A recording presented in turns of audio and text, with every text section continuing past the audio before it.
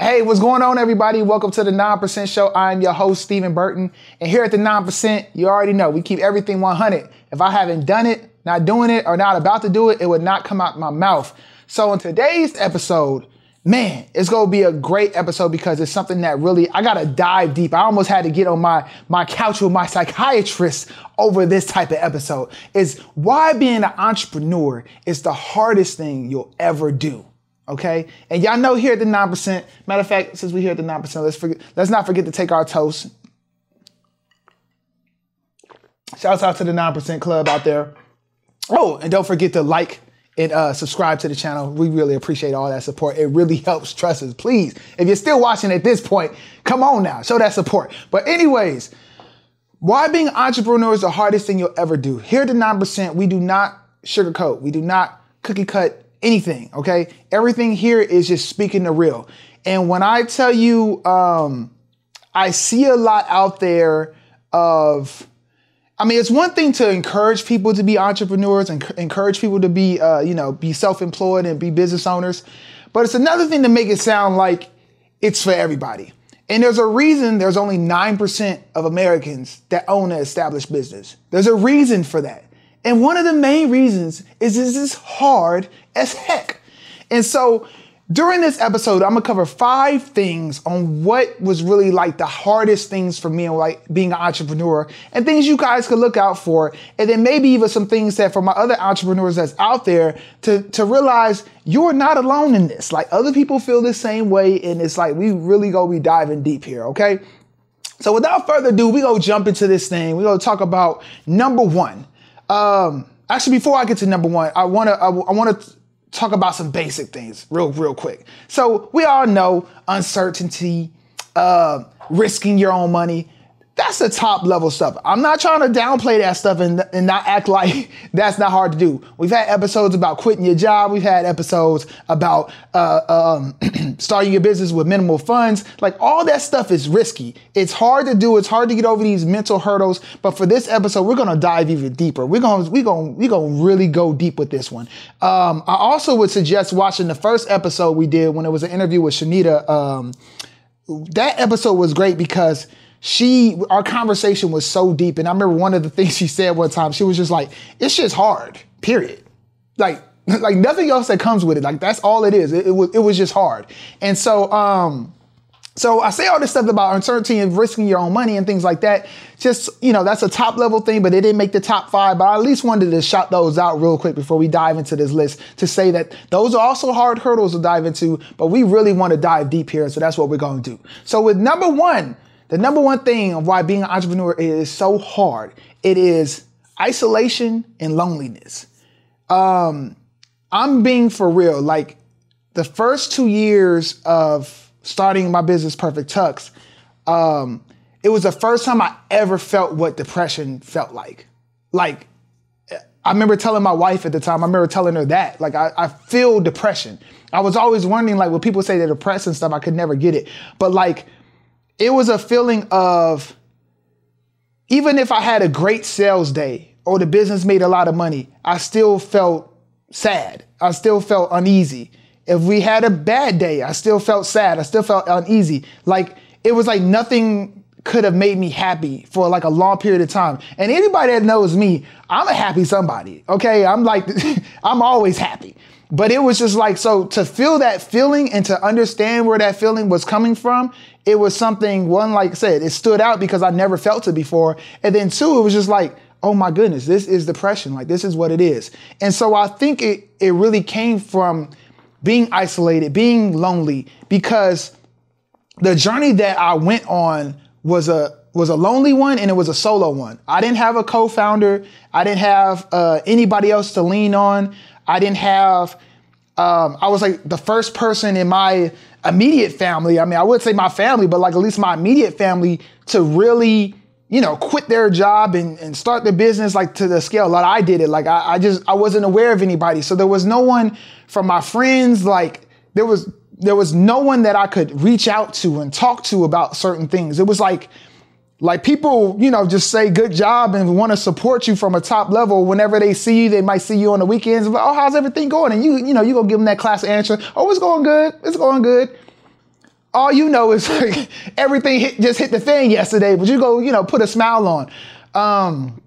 But that was, I will say I really didn't get comfortable with that ever. But one thing that happened to me, I applied for a business accelerator program called Grid 110. Shouts out to Grid 110.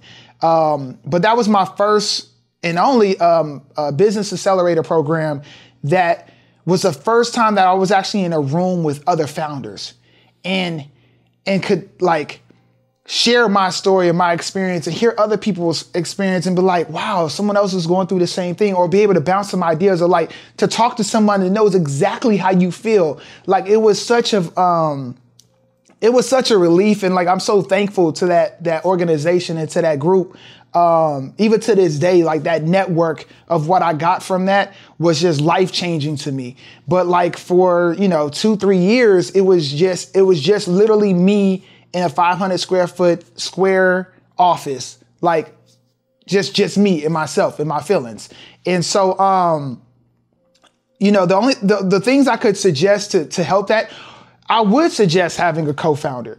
I went at this alone because I ain't got time to wait. You know what I'm saying? Like it's hard to find, for me, it's always been hard to find people that was self-motivated like I am, and then also could be the yin to my yang. Like the things I'm not strong at, like it's hard finding somebody specifically strong in that. But the biggest thing was like work ethic. Like it's always been hard to me to find somebody that can like really push me or work harder than me or work at the same level as me. So, I went at it alone. And, but if you can't, I do see the benefits in having a co-founder, and I see why, like VCs and investors, they want a startup that has a co-founders on the team, or more than one person, just because it is tough. It is a lonely journey, and having someone to relate to. And I'm hoping that this show, the 9%, could be that for somebody to say, you're not alone. I've been through it, and these are common feelings. But that was really a challenging time for me, and it still can be. But like as I've grown and the business has grown, the team has gotten a little larger. I just learned to deal with things. And I will say success has helped stuff. Like, as you get more successful and, the business gets a little more even keel and it's not so much, not so crazy ups and downs, you feel better. But you never know when a pandemic might hit and then wipe everything off and you start again. That also happened. But yeah, so that was a really tough thing. And I would say that's a very tough thing to manage. They even have like business coaches. They have business therapists and counselors. These resources are out there. And honestly, I probably, if I knew they existed at the time, I probably would have reached out to one of those things. But hey, that was a big thing there. So that's number one. Okay. Number two, work-life balance. Like I mentioned earlier, like I am a really, really, really hard worker. Like I go and go. From my days of being in music and being a rapper and owning my own studio and eventually getting a gold record and having a licensing publishing company, like even from them days, like as long as I can remember, I just always was like all-nighters, just working hard. I used to have this saying that, and I still kind of believe it, but it's not the thing that drives me as much anymore. But I would be like, if I take a minute off, that's a minute away from my goal. And it sounds good, and it's one of them like things to like really work. But if you really do that every single day, like that's not a good balance there. And it could drive somebody crazy. Now, do you get the results from that? Yeah, you do get the results from that. You're looking at it. But it's not... I will say, as like if you have a family, a wife, I'm married, I have kids. It's just not about you anymore in your life. And so understanding that you have to be present for other people, you have to be, like being an entrepreneur has created this extreme flexibility with my schedule, and I'm able to go to school, programs, and if the kids get sick, I could drop everything and go pick them up real quick and bring them to my job and not have to explain anything to anybody. So those things are all great. But when you are in go mode and you just go, it's a tough thing, especially when you have other people that depend on your presence, that love you and love your presence. That work-life balance, you will find it starting to chip away at you. But honestly, I really don't know what the solution there is. Like, I'm just being super honest, because it's like even like athletes or anybody that really wants, like, or whatever you do in your craft, if you're trying to reach the top level of it, it takes sacrifice. And it just sucks that your life can be that sacrifice. Like, I don't know if you can sacrifice the work side of it, because that's what causes the results to come. So for me in my life over the years, it's got easier as my team has grown, and as like now my wife actually works for the company. She's our retail sales store manager, everything above the store. I forget her exact title. She probably gonna kill me for this, but she pretty much runs our retail operations. But now it's a lot better. And I will say, my kids is grown, and they're, it's not the baby stages anymore. And it's like, it's not that pressure of someone's at home, your opposite other's at home with the baby rocking them, and you just like, I got to go, I got to get it. And so, and especially I would say it's probably even harder too when you're not seeing results. That's probably when it's even tougher. I mean, I thank God that I've been able to see results, and my wife has been able to see results. So it kind of really like, maybe the ends, what's it was saying? The ends justify the means. But, it's tough. It is very tough. And that's a realization of being an entrepreneur. And, I can't front and try to give you a solution to it when, I'm still looking for that solution. But I'm just letting you know, it is part of those things that is tough. And you make a decision and a sacrifice for hopefully that in the long term, it'll just all be worth it. And that's what we banking on here. You know what I'm saying? So that's what it is. All right, y'all. On to number three. The pains that come with scaling your business. A lot of people don't think about this. I remember for me, when we first kind of took off and we got really busy for this first time, and it was just me. I did everything. I was a one-man show for everything. And that was the first time I ever felt, if I don't grow, I'm gonna drown.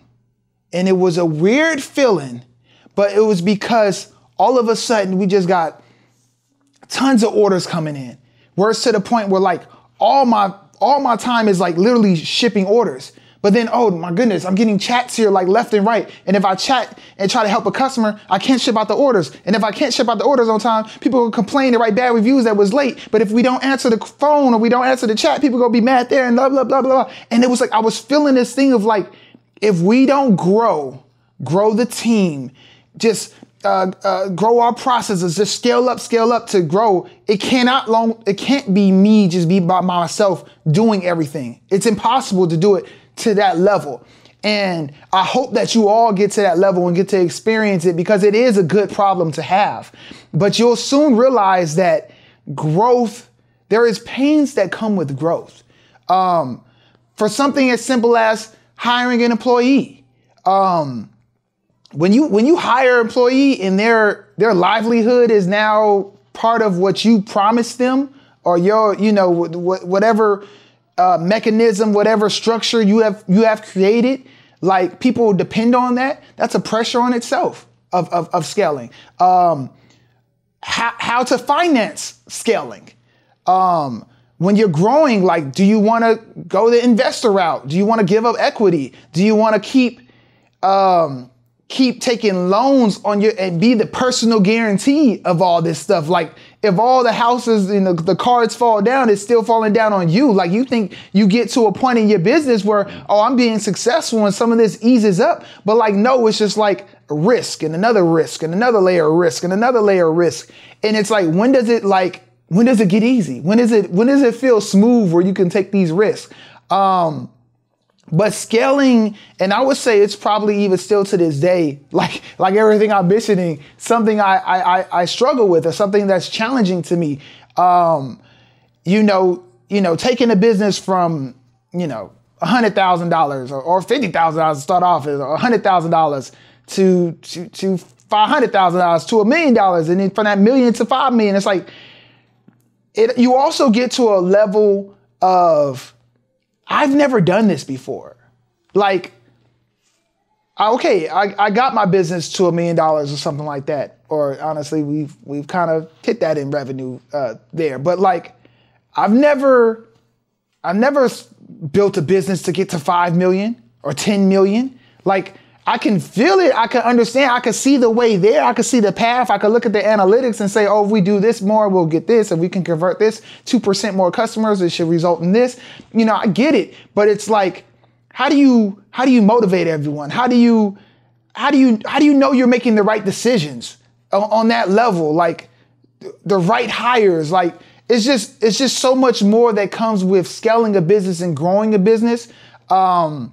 That the pressure of that is just amazing. And like I said, I hope this might be a stage where people don't feel until they're further along in their business to the point where you feel like you have to grow. But again, like I said, if you're not growing, you're literally going to be drowning. And until you know what that feels like, you probably haven't grown to that level. But then this also goes back to me being a solo founder and, doing everything myself. Again, if there was a co-founder, we kind of like both could tackle these things. It might have been a little easier, but scaling is extremely hard, and everything that comes with it and the pressures that come with it does not change. Every time I hire someone to this day, I still feel the same pressure of like, okay, is this going to work out? Like, sometimes you have to hire people in your slow season just to prepare for your peak season. So you have time to train. And then you're like, okay, I'm paying someone and I'm just seeing money go out the door, and like the money isn't coming in like that because it's a difficult time. So like wrapping your mentals around that, or trusting yourself, trusting your skill set, trusting your business, trusting your structure that you formed and your processes that you're going to continue to be successful. That's a hard thing. Like, I haven't got to the point where I've gotten a little better at it, but like, I'm still nervous that our peak season won't come, or like people won't buy from us next year. Like, what if they change their mind? What if there's a competitor that comes out and it's not as good as it was the year before? And then you make all these risks and you make these new investments based on the future. And what if the future doesn't pan out like that? Like, there's always something going on mentally. It's crazy. But that's the reality of it. And the reality of it is everyone would love to get to that level when you start to scale a business. But trust me, it is nothing easy about it. Okay. Nothing easy about it. Number 4, cash flow management. Okay. This was very important and very impactful as well. The first time I experienced what negative cash flow feels like, especially for my business, because we're pretty much a seasonal business. We have seasonality, and most businesses do. You have your peak periods. You might have your slow period, the time of year. Most businesses have that. But I would say the most challenging thing for entrepreneurs and small business owners, if you're not a financial expert, if you're not great at budgeting, if you're not a bookkeeper, if you don't understand QuickBooks like that, like, you just know how to run your business. That's where my expertise is. I know how to sell this product. I know how to do this service. Like, that's what I do well. But understanding cash flow and how it has to be positive for you to survive. For example, again, my business was seasonal. Through the spring and the summer, we're like flush with cash. And I remember my first year of being flush with cash, it was like, oh my goodness, this is amazing. But what I did when we had a really great year, a really great season, I started thinking about the next season. And I remember when I made my first hire, and that first hire was around the fourth quarter. It was like, preparing for spring that was coming. But the fourth quarter was really, really, really slow. And then I just brought somebody on to pay them. And it was like money was running out of the bank account like thousands and thousands a day. Like it was going, and you're still marketing, you're still doing all this stuff like that costs money, and you're still paying rent in your place, and you're doing all this stuff, and it's like, okay, I see on the books that say we up like this much, but where's the money in the bank? And so that was my first lesson there, and it was like I'm gonna actually speak on that on its own episode about like when I thought I was going out of business for real, but it had everything to do about cash flow. It had everything to do about understanding, in my world also, we have returns and things like that. Like if I just got a big sale, I remember my first big sale, my first large sale, it was actually a production. I think it was, I forgot the movie it was, but it was a large major film, and they maybe bought $10,000 worth of stuff. But they returned $5,000 of it. And that was not great. That was not great at all, especially when now I have inventory that I had no plans to buy. So that was a tough thing. But can you imagine if I took that whole 10 and went to Las Vegas and like, ooh, just make this money, and then I got to give it back? Cash flow. You got to project returns. You got to project what your return rate is. Like all this stuff matters. So as quickly as you can grasp your cash flow, how you're making money, projections and all that stuff, it is important. It is so important. And it will, hopefully it'll stop some headaches from coming around. But if you don't have a grasp on that, it will hit you, and it will hit you hard, and you will feel it, and it can put you out of business. So cash flow management, why being an entrepreneur is very hard, okay? The last thing we're going to talk about, okay, we're going to talk about number 5, and it is managing burnout and being a leader. And I kind of put these two together because, I'll explain why. And I kind of talked about burnout with like work-life balance and scaling a business and things like that. But burnout for me is, again, going every single day, 24/7, 365 days. Like eventually it catches up with you. Like there's no way around it. It's going to catch up with you. You might have all of a sudden a week where you don't even want to get out of bed. Your body just breaks down. But even from mentally or just like finding, people always say, oh, I'm going to give 110%. I'm going to give 120%, all this stuff. You can only give 100%. Okay. That's all you got to give. It's only 100%. And if something happens at home, or if something happens in the business and it takes your focus away, whatever the case may be, that's going to take you away from running your business and really giving your optimal, effort to this thing. But when you get to the point where it's just, it's no longer fun, and it's no longer maybe this, when you hope you start a business that your passion is really, really driving it. For me, my passion is not in fashion. My passion is not in suits or tuxedos. Oh my gosh. But I have a passion in e-commerce. I have a passion in business. I have a passion in marketing, digital marketing. So it makes sense. But when you don't have a full passion in something, it could allow some days to be like, I don't feel like doing nothing today. Cause like you just don't feel like it. It could start feeling like a job, even if you're making money, And also a burnout thing is on the flip side of it, where I feel what I feel a lot often nowadays is the burnout of success. Like when I first got successful and I first started making some money and I first could like take my foot off the gas and be like, whew, I could take some time off. Well, y'all know, let me tell y'all, the first time I took time off of Perfect Tux, okay, we've been 7 years in. Last year was my 10-year anniversary, and we went to Hawaii. Me and my wife went to Hawaii, and it was the first time ever that I didn't look at an order in one day. Like I did not look at an order. So that was in 7 years. Every single day I look at an order and I process it or whatever. So it was so refreshing to have that time. But like when you do reach that level where maybe the business is operating on itself, then it's like, okay, I kind of want to chill. And it's like, I kind of want to relax. I am burnt out. Let me relax. But then on the flip side of that, it's like, okay, I have to motivate a team.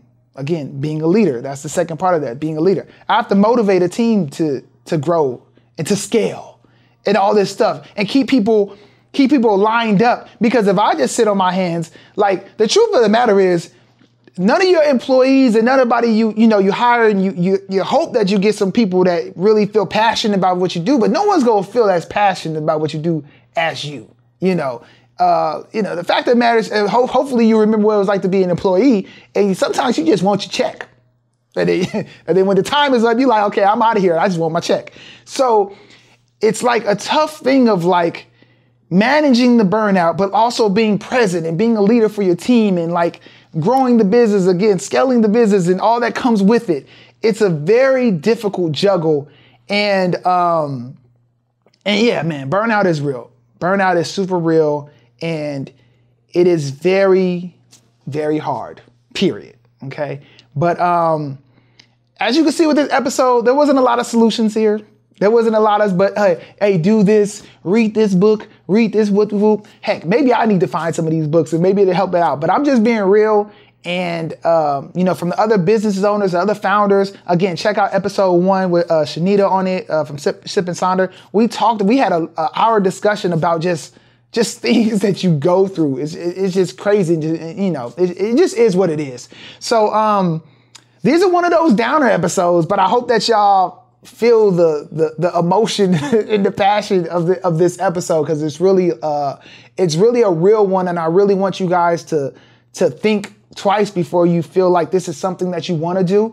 And then for the people that's already started a business, already an entrepreneur, just know you're not alone. They're not alone, and there is some resources out there for you. Look for those things. Join an accelerator, join a business counseling. Try to find anything. Your small business development center. That was a big thing for me, finding my first little my first coach, or just to talk to somebody. Like there's resources out there for you, but you just got to seek them out. But just know these aren't no new feelings. It's just not you. It just is what it is. But it comes with the price of being an entrepreneur, and comes with the price of being in the 9% when there's only 9% of us. Okay. So that's what it is. Please like, subscribe, share this episode. If it resonated with you, please leave some comments down there. Let me know what you thought about it. Let me know if you're going through something, or heck, let me know how you get through these type of things. Like, let me know what tips you have. Till next time, I'll see you later. Peace.